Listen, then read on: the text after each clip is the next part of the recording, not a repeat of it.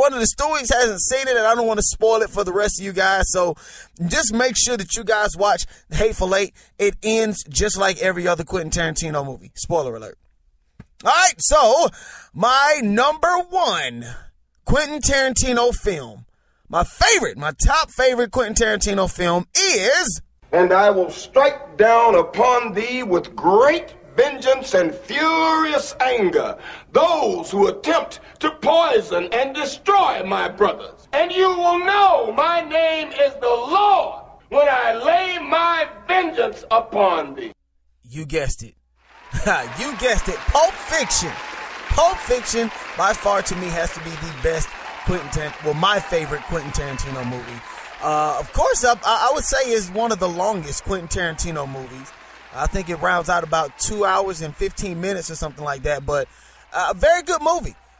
Samuel L. Jackson plays a hitman. He and John Travolta play two hitmen for this guy, Marcellus Wiley, or not Marcellus Wiley, but whatever the hell, Wallace. There we go, Marcellus Wallace. I should not be spoiling this. You guys should have seen Pulp Fiction by now. I mean, you guys have had to have seen Pulp Fiction by now. Out of all the movies that I've said, of course, on this list of my favorite Quentin Tarantino movies, by far you had to have seen Pulp Fiction by now. Like I said, John Travolta, Samuel L. Jackson, Uma Thurman, Bruce Willis, Tim Roth, Christopher Walken. You know what I mean? He was in the movie. He had a slight cameo. Ving Rhames. You know what I mean? Amanda Plummer. Her and Tim Roth, they played two bank robbers, but we'll get into that. Well, we're not going to get into that. You guys just got to go see the movie. Very good movie, man. Quentin Tarantino outdid himself on that one. And just like every other Quentin Tarantino movie, it starts off in an awkward way. It kind of like starts at the end, goes back to the beginning, then goes into the middle, then goes back to the beginning, then goes to the end, and you just don't know where to end off with, but you have to watch the movie in its entirety to completely understand where he's coming from. I think I can slightly relate to Quentin Tarantino for some weird reason. Now, I think he's slightly dyslexic, probably like me, I don't know, but the way that he does his movies is very intriguing. I love it. So, of course, to round out my list of Give Me 10 today, well, I cut it short. It's 5. But my top 5, man, out of that top 5, the number 1 is Pulp Fiction. Yes, Pulp Fiction. I love it. Love it. So, that being said, ladies and gentlemen, you already know what time it is. It is me, he is I, and I am him. I am he that they call the Alpha Male. Man, in the next segment, we definitely got to get into some more football talk. It is football season.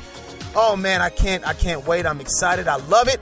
So, y'all sit there, sit tight. Y'all strap in, man. It's AlphaMale Sports.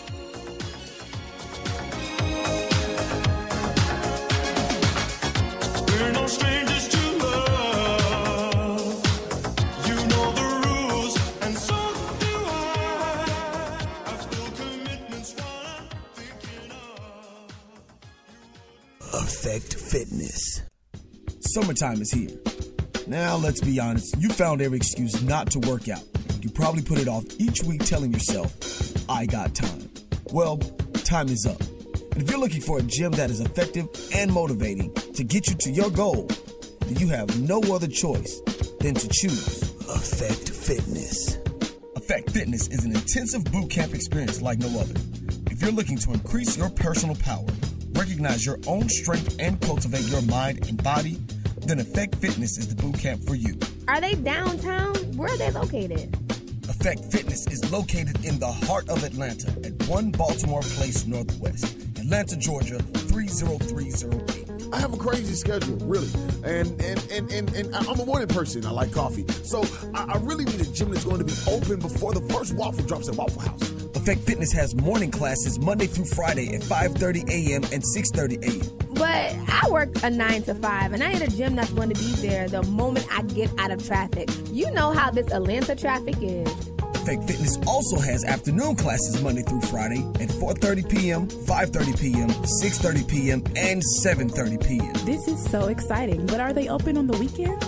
Yes, Affect Fitness is also open during the weekend with classes on Saturday at 8 a.m. and 10 a.m. and Sunday before you go to church at 9 a.m. And there you have it. What other boot camp is open 7 days of the week with classes in the mornings and in the evenings to help get you to your goal? Like we said, if you're looking to increase your personal power, recognize your own strength, and cultivate your mind and body, then Effect Fitness is the boot camp for you. Effect Fitness. At my signal, unleash hell. We like sports and we don't care who knows.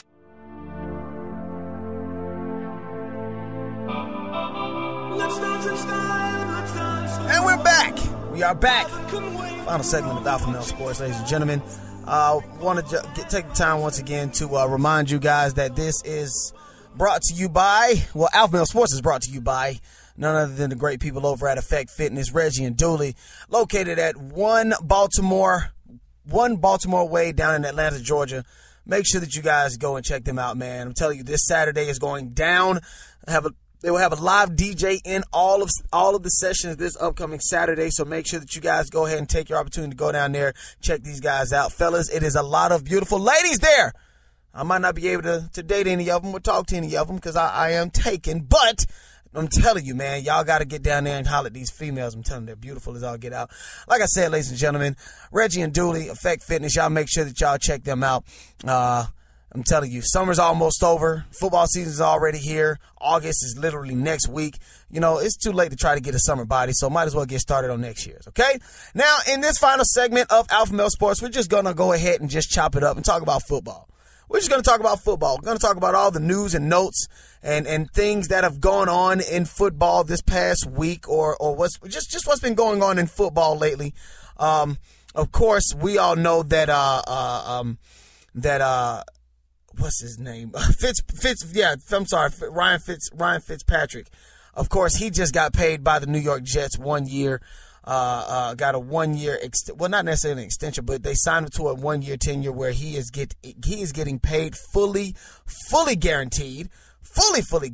So very, very, very excited to see about that, man. Major shouts out to him and the Jets, making sure that he gets paid in the game green. But that's not why I brought that up. I brought that up because, of course, it being officially the start of football season and already somebody is starting some shiggity. Brandon Marshall, you know, he went ahead and reached out to Antonio Brown. Y'all take a listen to what Brandon Marshall had to say. AB, man, I see you boys driving those Rolls Royces to camp. Let me show you how we do it in New York, man. We ride these Porsches, bro. Talk about going fast. Hey, let's race for pinks, bro, any day. Or, you know what I'm saying, if you have more receiving yards than me, I'll give you the Porsche. If I have more receiving yards than you, then you got to give me the Rolls Royce. Check it out. Now let's break this down, Brandon Marshall. Of course, last season, Antonio Brown was one of the best wide receivers in the NFL, one of the best. The best wide receiver in the NFL, of course, was Julio Jones, 136 receptions, 1,800 receiving yards, 8 touchdowns, 13 receiving yards per reception. So, 13 yards per reception for Julio Jones. I brought him in there because I don't want nobody to forget it. But, of course, Brandon Marshall laid down a challenge to Antonio Brown for cars. Okay, very interesting. But let's go ahead and look at the stats, if you will, okay? So, with that being said, Brandon Marshall last season, 109 receptions, 1,502 receiving yards, 14 receiving touchdowns. He was ranked number 4 amongst all wide receivers. Let's go ahead and talk about Antonio Brown, 136 receptions, 1,800 yards receiving, 10 receiving touchdowns. He was number 2 behind none other than the Julio Jones. So, if I were to really look at it, you know what I mean? I'm not necessarily sure because in all facets of this, it seems like Antonio Brown is better than Brandon Marshall. Antonio Brown, even as far as cars is concerned, Antonio Brown outnumbers Brandon Marshall by $100,000. Of course, the Rolls Royce costs about $100,000 more than the Porsche. So, I don't know. It seems slightly unfair. I mean, I think Antonio Brown might want another car, so if he would like to take the challenge, he would. And actually, he did. He actually told TMZ, he was like, if he's really serious, call me. I'll gladly accept, but don't internet it. Don't put this in the interweb, the intranet. So very interesting to see how that is, man. Brandon Marshall, not too prone to. I mean, well, he's not shy, I would say. The 32-year-old Brandon Marshall, he wants to, I guess, in Jets fashion, kind of get the season started off in the right way, kind of start some stuff, kind of make some waves. So I like that. I like that Brandon Marshall is kind of issuing a challenge. I don't know if Brandon Marshall would be able to actually, really challenge, Antonio Brown. I think Antonio Brown will walk away with this and a new car, hands down. But if Antonio Brown is up for taking that challenge, then let's see. Let's see. It's very interesting. So, moving on from that, last season the New Orleans Saints had a down year, going 7-9 overall, 3-3 in the NFC South. And really the way that things are shaping up, the Saints need to make some improvements or they can really be left behind. I mean, let's be honest. You got Cam Newton really just running roughshod over in Carolina. You have a young Jameis Winston who is reaching his second year in Tampa Bay. Matt Ryan here in Atlanta, I'm not going to necessarily put him – I don't know where to put Matt Ryan, honestly. But it does seem like it is the youth versus the old in the NFC South. It seems like Tampa Bay and Carolina has time on their side, while Atlanta and New Orleans definitely have some questions to be answered at the quarterback position. But, of course, nonetheless, the captain of the New Orleans Saints, Drew Brees, who is 37 years old, says that he sees himself playing well into his 40s. So, I ask everybody out there, and I want you guys to comment in the chat, do you see Drew Brees beating Father Time? Can Drew Brees beat out Father Time and play into his 40s? And not only just play into his 40s, but be effective. Drew Brees actually said, I don't see any reason why I can't play at the highest level for the next 5 years at minimum. Listen, I'm not naive. I'm not looking 5 years from now. I'm really looking at each and every year, understanding I got to prove it. I got to prove that I'm the best guy to lead this team. But yeah, Brees said this, of course, after his first day at camp, him coming back, for the New Orleans Saints. I don't want Drew Brees to be that good. I'm just saying, I wouldn't want a 40-year-old guy beating the Atlanta Falcons like a drum. I just wouldn't want that to happen. I truly just would not want that to happen, mainly because it would definitely just make us look bad. Of course, us being rivals, us being the Atlanta Falcons rivaling the New Orleans Saints, I just would not like to see Drew Brees just clock us each and every single Sunday. Goodness gracious. But nonetheless, he says that he's able to play at a high level at the age of 37. So with that being said, let's see. I like to see how Drew Brees does. 37 years old, in 3 years he'll be 40. So let's see. Now, in Barrera, Ohio, the Cleveland Browns begin camp. And of course, one special guest says that he is a changed man. Have we seen the last of Josh Gordon's off-the-field issues? I do not know. I'll just have to say that. Of course, after his 1-year ban from the NFL, Josh Gordon does return to the Cleveland Browns. He says that he is a different man, willing and ready to accept all help and support from others. Now, Josh Gordon, of course, was speaking to the reporters and speaking to the media after, of course, the very first day of Browns training camp. If you haven't changed over a period of time, that's a bad thing. I think me standing here is a testament that most people might not see it that way.